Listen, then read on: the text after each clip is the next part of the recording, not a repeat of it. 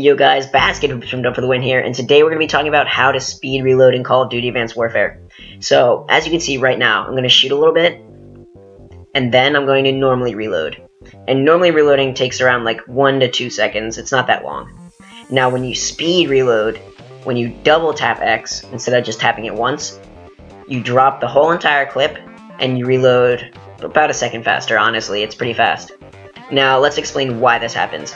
So when I shot 5 bullets there, I only had 5 bullets deducted from my total amount of rounds, so it went from 64 to 59. Now, as you can see, I shoot 5 bullets and then I speed reload. I lost a total of 45 bullets because you dropped the whole entire clip. So basically, to put this into much simpler terms, when you speed reload, you lose a lot of ammo. You lose an entire clip worth of ammo.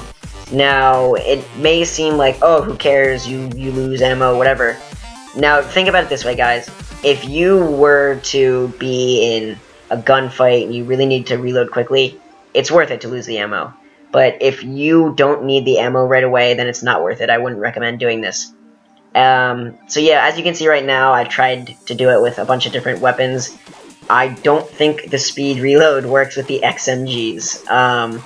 It loses the ammo, that's for sure, but it still takes long as fuck to reload. Anyways, guys, please like and subscribe, and comment down below if you have any questions or comments. Literally whatever's on your mind, comment it down below. Anyways, this has been your boy Basket Hoops, and stay tuned for more epic Call of Duty Advanced Warfare content. Peace, guys.